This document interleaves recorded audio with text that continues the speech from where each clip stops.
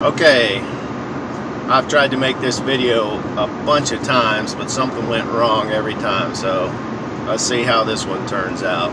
I want to, this is my new high visibility GPS based instrument cluster. So I'm riding along here at 60 miles an hour. Let me get into, okay, now I got the azimuth up there, so I'm going at 57 miles an hour at 194 is my course over ground. So this is just an ESP32. Okay, we're going into a curvy area, so you ought to see the course over ground changing a lot. This is a ESP32, a Chinese made, supposed to be a Ublox GPS module. It's not really, but it works almost like a Ublox GPS module. And then 4 of these 8x8 LED matrices with a driver that allows it to run with SPI.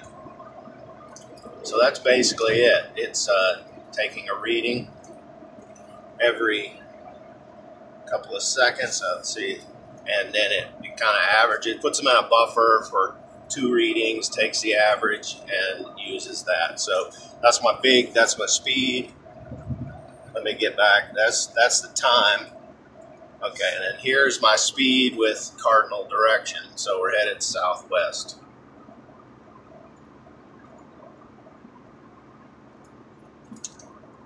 So it's working pretty well.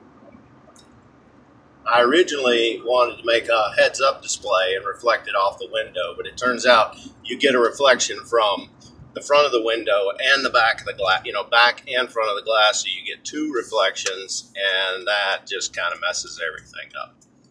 So I put it into this little cube here. All right, now when we stop, it'll go to 0, and then it goes to the time, so that means we're not getting a reading anywhere.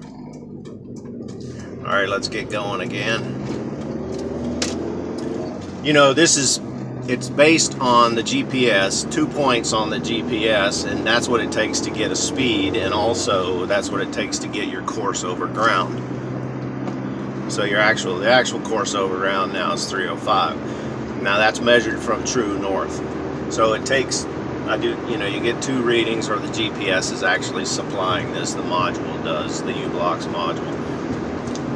So you can get speed. It's actually in knots, so you have to convert it to, this is miles per hour. And the course over ground comes out, like this, true north. So you can convert it to an azimuth or whatever you want. But if you're not moving, you don't get any readings. So that's when I just go to the clock when I'm not moving. And actually the clock, so let me get around here to the clock mode.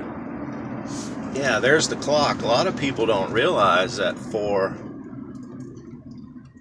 a project, if you can put a GPS module on there, then the clock from the GPS is extremely accurate. Even if you're not doing any compensation or that sort of thing, it's extremely accurate because GPS is based on timing. How long it takes a signal to come from multiple satellites to your location, and that's how they're used. That's what GPS is. So the time on there is really good. So that's basically it. I tried to make the video a couple of times, messed it up, and then I finally gave it to my dad, and he's been using it because it's this high visibility. He loves it, so he doesn't have to look at his instrument cluster all the time with his bifocals, so he can see this real easily. Looks like we got a broken down log truck here, but I finally got it back from him today because he actually wanted me to reprogram it a little bit and change the time mode. So I decided I'd go ahead and film it. Since we're locked up here, here's the GPS module there. I mean, that's the ESP32. There's the GPS module. There's the GPS antenna. Just put it on a little board here.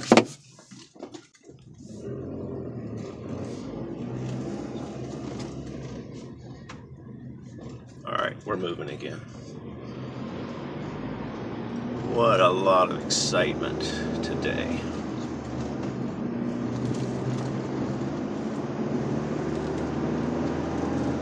So I just stuck that GPS module and the ESP32 on the board, and then it goes out. It's using using serial to talk to the ESP32 module, and then I'm using SPI. I mean, you know, the old style serial for the ESP30 for the GPS module, and then SPI for these things, so that it actually inputs to here, and then these are daisy chained together, so it goes to 1, 2, 3, 4 of those 8x8 grids to give you this 16x16 grid. Of course, I had to write my own fonts because this is the one I like the most. Of course, none of the libraries out there have big fonts like that, so I made my own fonts, put that in there.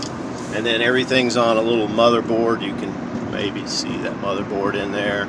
And then there's a battery in the bottom of the thing. So it charges up from the USB port. That's part of the ESP32 dev board has a charger on it, so I can just use that. Okay, that's pretty much it. I've got big speed, 1960s computer thing. That's your time in seconds. That is your speed and your cardinal direction. And that is your speed and your azimuth from true north and back to the big speed. So there we go. It works great. I love it. Actually, my dad loves it, so he's probably going to get it back and start using it.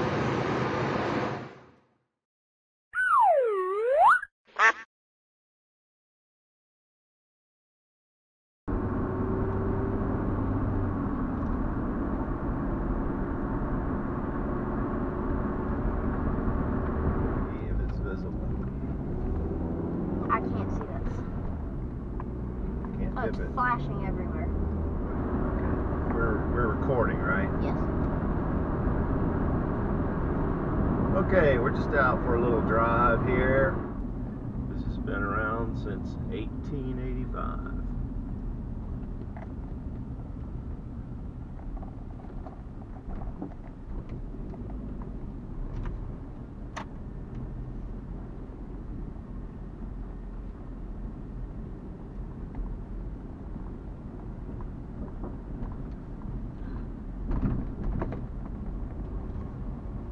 I think we'll park for a minute.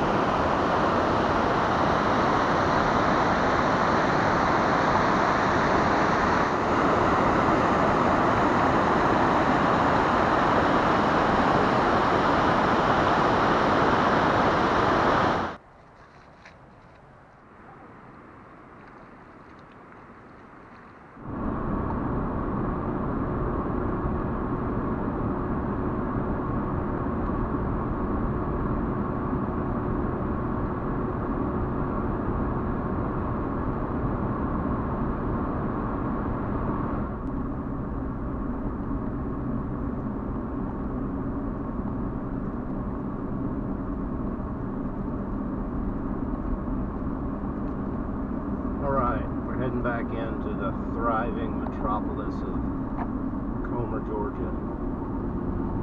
Drive through these lights and see how things look, but overall everything looks great to me.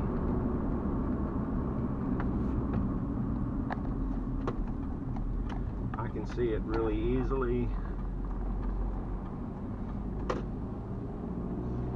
It's not glary or bright. Very easy to see, easy on the eyes.